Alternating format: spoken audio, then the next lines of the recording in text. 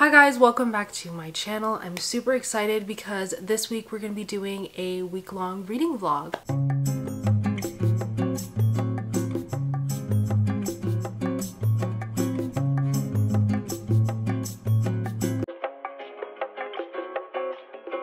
It's officially spring break for me, so I thought for spring break, since I have nothing to do, nowhere to go, I'd really focus on reading this week and I would do a fun little reading vlog. So my audiobook that I'm currently listening to is Legendborn by Tracy Deonn. I'm almost done with this. I have like half an hour left of this. And this book has been hyped up so much by Mika from Mika August, so I finally decided to pick it up because it's like one of her favorite books and she's always talking about it. I feel like she's gotten so many people to read this book, so here I am. I'm almost done with this book. I have to say it is really good and really worth the hype. It's about our main character Bree. She goes to UNC Chapel Hill and she discovers there are these secret societies. It's kind of like a urban fantasy based on the King Arthur legend. It's really good. The writing's really good. I have to say recently I DNF'd Ninth House, and basically what I was expecting from Ninth House, or what I wanted from Ninth House, I'm getting in this book, so I'm loving it. I should be finishing this like very soon, like definitely by the end of today I'll be done with this one. My current physical read I'm almost done with also, and it's called We Are the Ashes, We Are the Fire. This is by Joy McCulloch. Joy McCulloch was actually the author of Blood, Water, Paint, which is a book that I wanted to read a couple years back, and this one's told in half verse, half prose, and just like the normal narrative style of writing. It's about this girl named Mariana, and her older sister Noor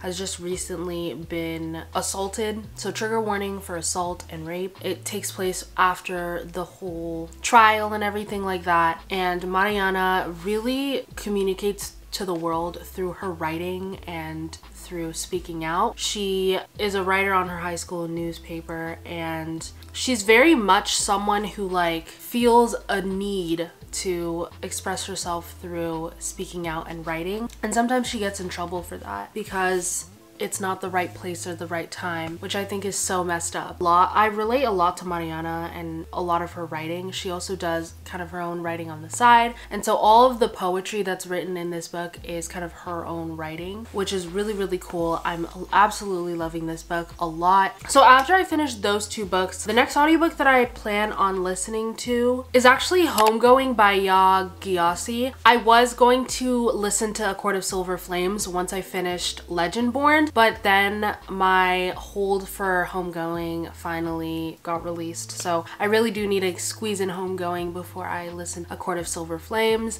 I know I'm super late to listening to A Court of Silver Flames, but honestly I don't want to rush reading that book because I know once I read that book I'm just going to want to read the next book, and I'm going to have to wait, who knows, a year, 2 years, who even knows with Sarah J Maas these days. But yeah, Ya Gyasi, I actually have her other book. I got it in a book of the month box, Transcendent Kingdom. So I kind of want to read Homegoing first because that's one of her more backlisted titles before I move on to Transcendent Kingdom. I think I want to read The Search, the Avatar: The Last Airbender, The Search graphic novel after I finish reading We Are the Ashes, We Are the Fire, because I recently read The Promise this month. I wanted to save this one for next month, but I just can't. This comic is about exploring what happened to Zuko's mom and all of that stuff, so I'm really excited for this one. Also planning to pick up Infinite Country by Patrice Engel. This came in my book of the month box from last month as well. This one's a short book. It's about immigration. Those are my reading plans. Comment down below what you guys are currently reading. I would love to know. This morning, currently 10 a.m. and I'm gonna do some editing. Yesterday I missed uploading a vlog. It was like the first time in a long time where I haven't uploaded a video on a Sunday or a Wednesday. It was so weird. I didn't do it, you know, of my own volition. The reason why was because I bought Final Cut Pro on Friday and I thought that it would be automatic, like it would just automatically be added to my computer, but no, it took a few days for it to come, and it finally this morning popped up in my email that it was available. But I really wanted to wait to edit last week's vlog until I got Final Cut Pro. I kind of just made the decision that I would rather wait for Final Cut Pro to come and for me to take my time with editing it and get a good vlog up than like scramble and rush and edit it on iMovie when I could just wait a little bit and edit it on a better software. So I'm gonna start playing around with Final Cut Pro this morning and try and get that vlog edited. I have pretty much the whole day. I work later tonight, so I'm hoping that I can get this vlog edited by tonight so then I can post it tomorrow. And while I'm working on the rough cut of it, I should be able to finish listening to Legendborn.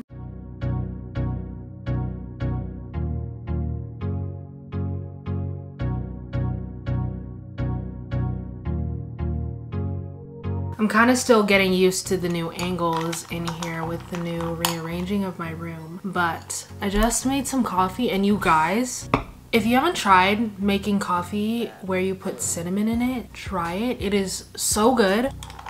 If you guys have been seeing my like recent vlogs, I've been obsessed with the new Starbucks shaken espresso, brown sugar shaken espresso drink. I was trying to figure out like what part of the flavor I loved so much about it besides the fact that it's made with like mostly espresso shots. And I realized it's the cinnamon. So I tried putting some cinnamon and I'm not going back.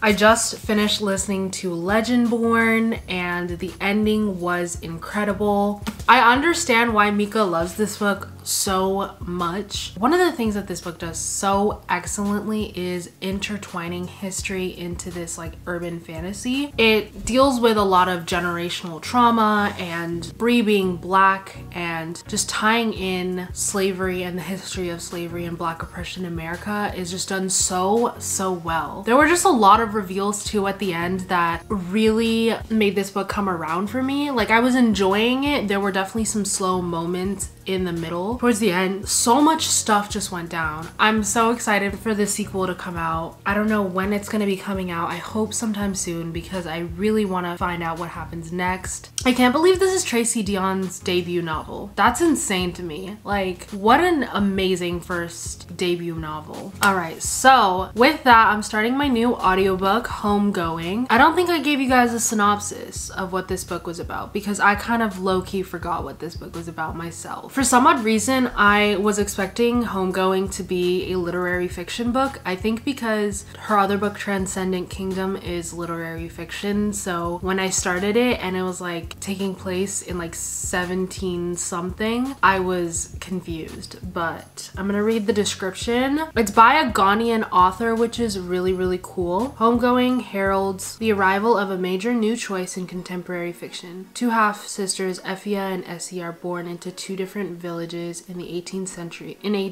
Ghana. Effia is married off to an Englishman and lives in comfort in the palatial rooms of Cape Coast Castle. Unbeknownst to Effia, her sister Essie is imprisoned beneath her in the castle's dungeons, sold with thousands of others into the Gold Coast booming slave trade and shipped off to America, where her children and grandchildren will be raised in slavery. There's obviously a lot to unpack there. All I really knew going into it was that it was a book that dealt with slavery, and I feel like I haven't really read that many books from this time period in Africa, so I'm really excited to see what this book is about. I've also heard really good things about this book in general, so I have really high expectations. All right, I am going to continue listening to that while I edit my vlog.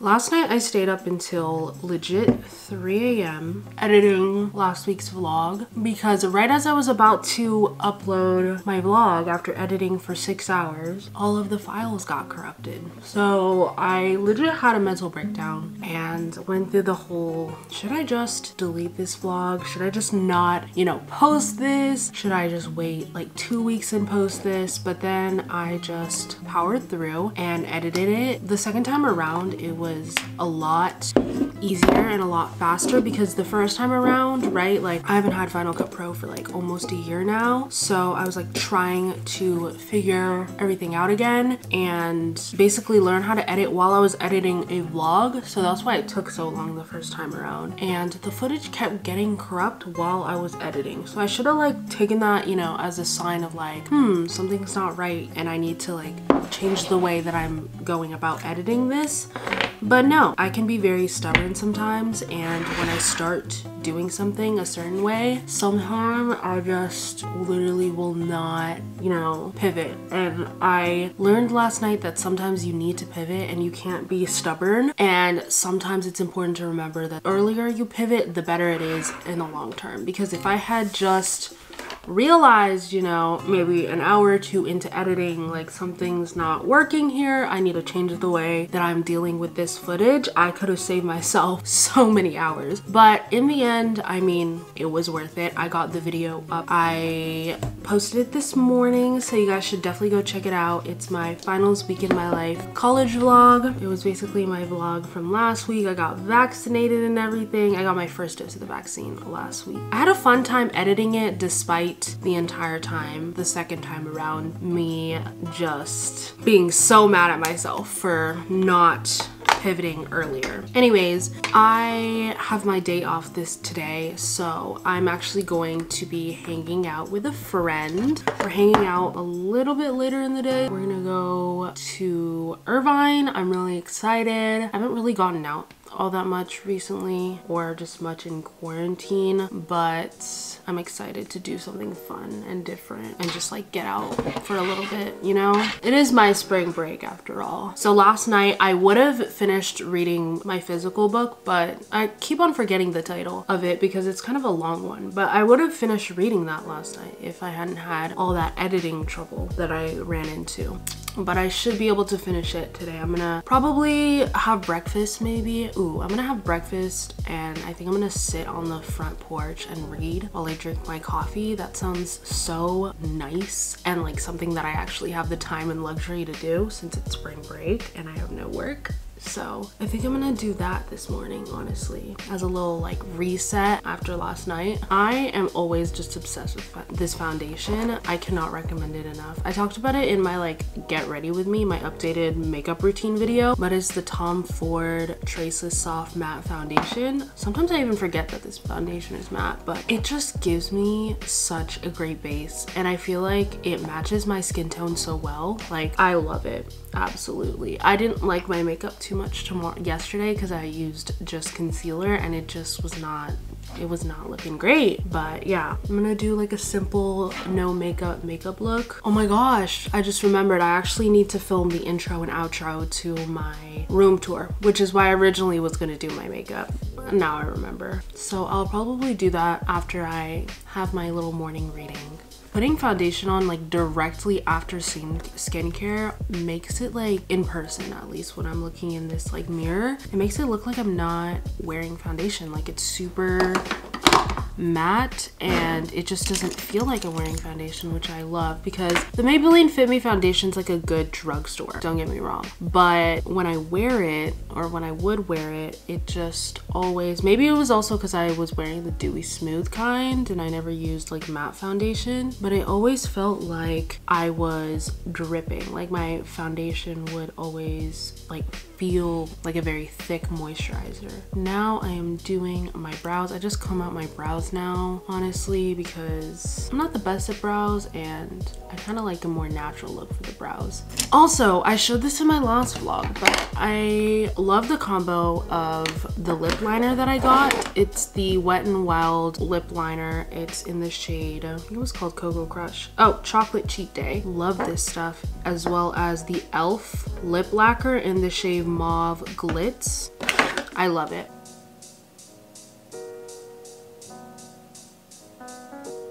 What a phenomenon. And then I take this and put it in the middle and do like the ombre lip look. I love.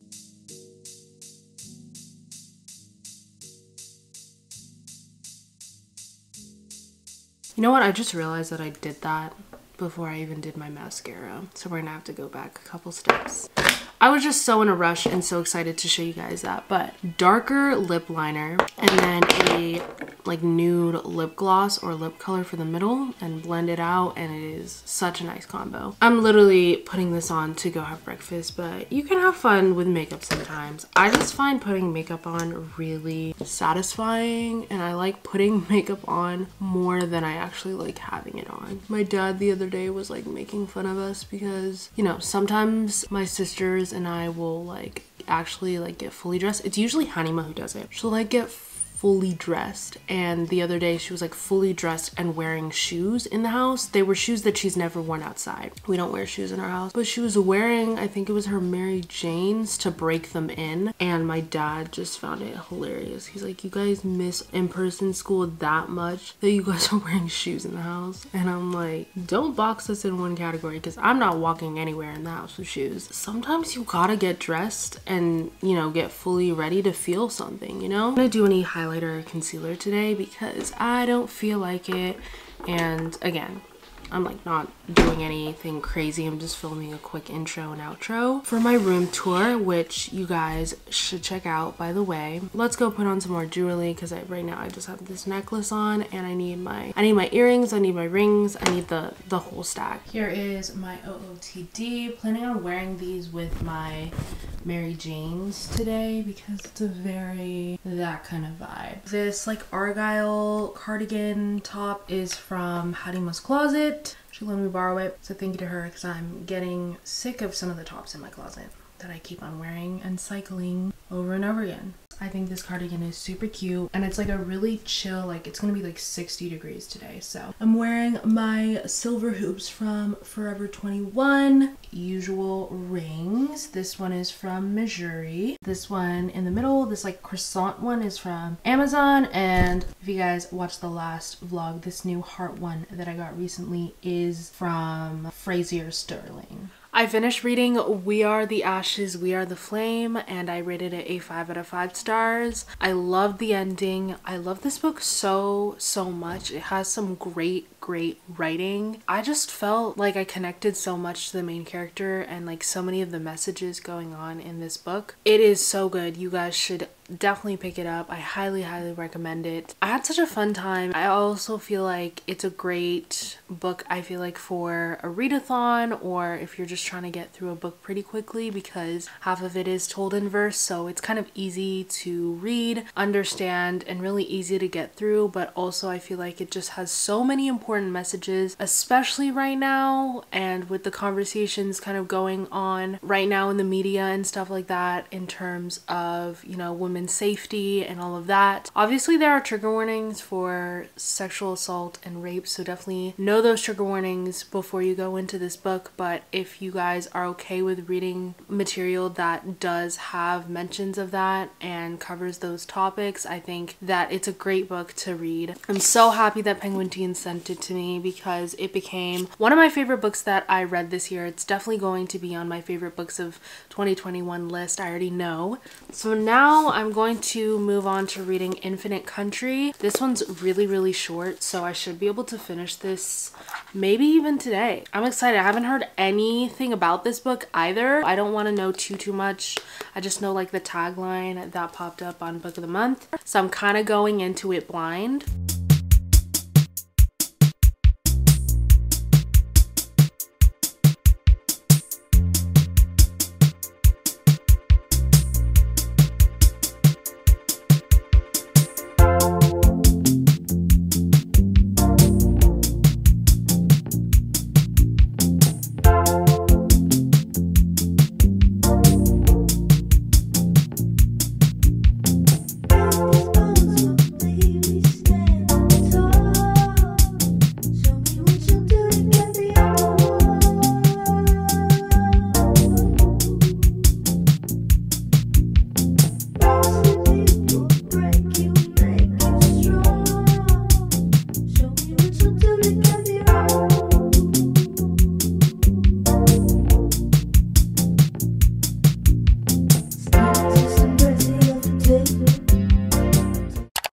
You guys, I am so excited. Today we are going to be unboxing my first ever Illumicrate box. I'm kind of sad that it didn't come in like the iconic yellow box, but apparently they ran out of yellow boxes, so they just sent them in normal brown boxes. I've been waiting for this box for months, you guys. I ordered this back in like January. This is the special edition Illumicrate box with A Court of Silver Flames. All I really know about it is it has a special edition cover of A Court of Silver Flames, and it has special edition dust jackets for all of the other books in the series. I paid kind of a hefty price for this box, but I think it's gonna be worth it. I love this series so much. I love Sarah J Maas so much. I don't buy a ton of special editions, but when it's from my favorite authors, you kind of gotta do what you gotta do.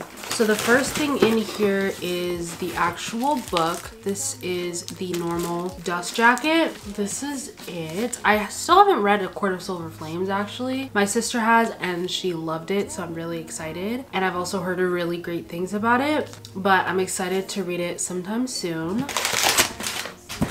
Here is the little print that came with it.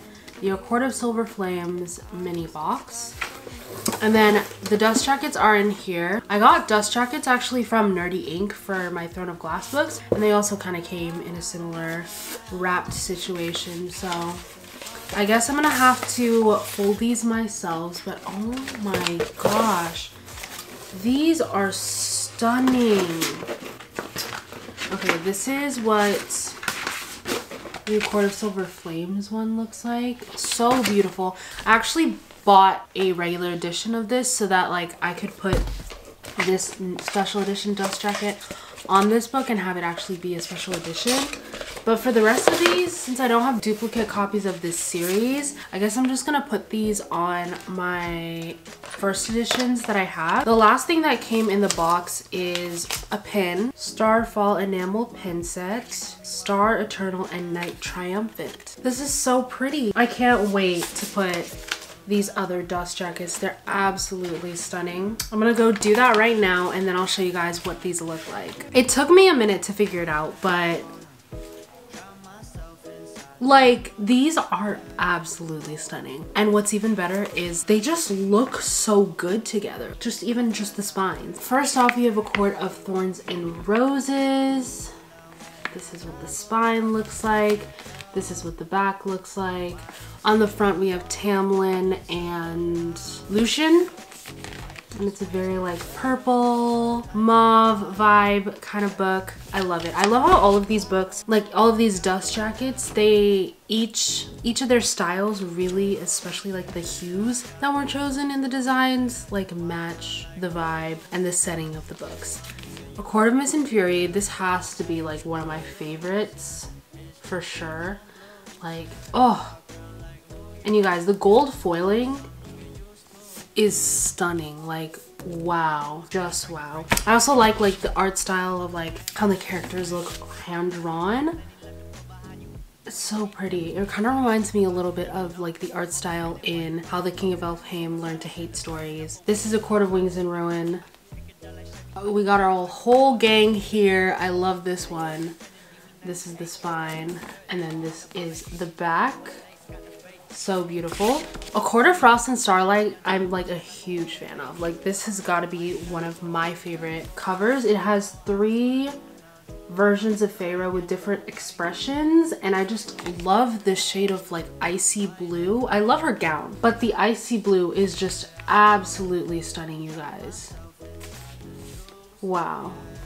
I'm so impressed by all of this. And then obviously you guys saw Court of Silver Flames, Nesta and Cassian.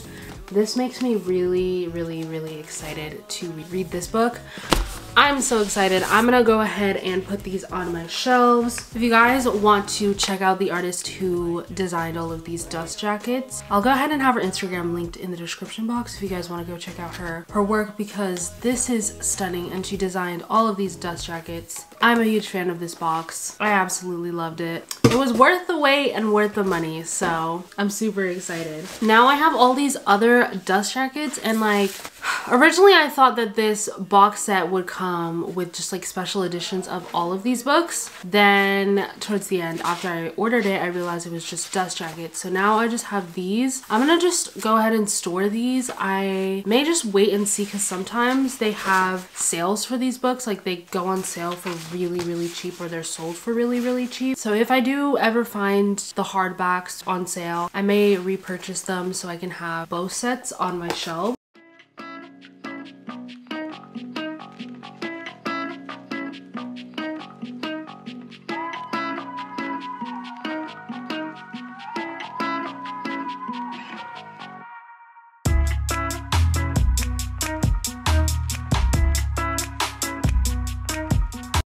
Originally, I was gonna go to the beach and watch the sunrise, but your girl couldn't wake up that early. I put a little bit of too high expectations on myself because I would have had to wake up at 6 a.m., been out of the house by 6:15, and that just did not happen. I set my alarm and your girl went snooze. Anyways, we're gonna go to the beach regardless. It's not super hot of a day. Like the sun is definitely out, so it could potentially get a little bit warmer. But I checked the weather today and it's gonna be like in the 60s for pretty much the whole day. So I thought it'd be fun. I have my tote bag. I packed two different books, just in case I finish the first one. I'm gonna try and read The Search, as well as, if I finish and I still want to stay at the beach, Infinite Country, and we're gonna have a fun time. I'm going by myself. I'm not going with my sisters or friends or anything, because sometimes in life you just need to be a little independent and take yourself out sometime. I've been wanting to go see like the sunrise or the sunset. We're doing neither today, but I don't know. I live 6 miles away from the beach and I've been craving going to the beach, so I want to get more into it. Every time I watch Ava Jules' vlogs, it just makes me want to go to the beach.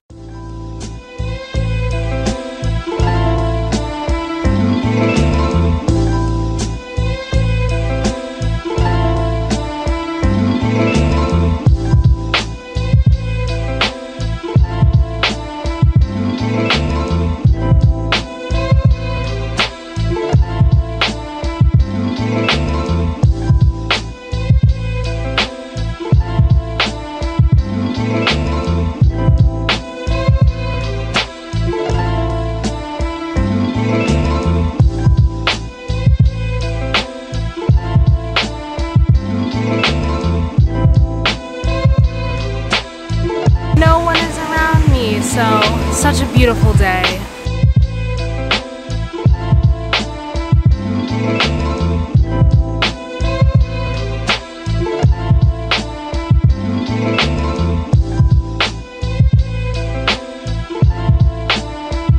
I think I'm gonna head over to Earth Cafe and grab some brunch. I'm sweaty as hell, but I just picked up some brunch from Earth Cafe. I was in such a rush, I forgot to order oat milk, but I got an iced mocha latte.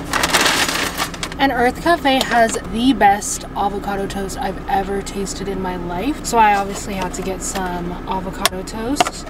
It basically has I think it's feta cheese, honestly, and then tomatoes, and it is just so good. So I'm gonna actually go home because I really need to pee, so I don't have to like look for a random bathroom. I'd rather just pee at home. But let's go ahead and taste test this mocha latte. I would have gotten something more fun, but they had such a long line and they were clearly in a rush, and so I didn't have time to look at the menu.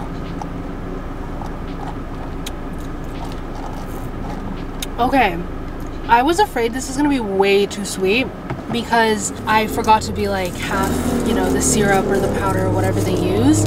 But this is actually like the perfect level of sweetness. At the beach, I finished reading The Search and I rated it a 5 out of 5 stars. It was phenomenal. One of the things that I love so much about this book, and just like the whole Avatar universe, is the focus on sibling relationships. I love the dynamic between Zuko and Azula and Sokka and Katara, and just like all of the familial relationships that this graphic novel focuses on is phenomenal. I love the development of everything. I love the exploration of the past. I loved all of the answers that we got, and I loved the art style of these graphic novels. If you are a fan of the show in any capacity, the comics are a must read. You have to read them, and can't wait to make my way through the rest of these comics. So now I'm going to eat my avocado toast and watch an episode of Orange. My sister and I started Orange yesterday, and I think I'm on episode like 5 or 6 of it. It's like 13 episodes, and each episode is 20 minutes. It's this anime that is based on a manga that I've heard really great things about, and I was originally gonna read the manga first, but my sister convinced me to just watch the show because she loves the show. It's about this girl who gets letters from her future self, basically telling her that she needs to make certain life decisions in order to save the death of a friend. So I love it. It's really good, and it's like a slice of life anime, which I don't typically like. The animes that I've seen before and that I've loved are not really slice of life animes. Attack on Titan, The Promised Neverland, Death Note, they're all kind of more fantastical or out there type concepts. So I'm watching that on Crunchyroll right now.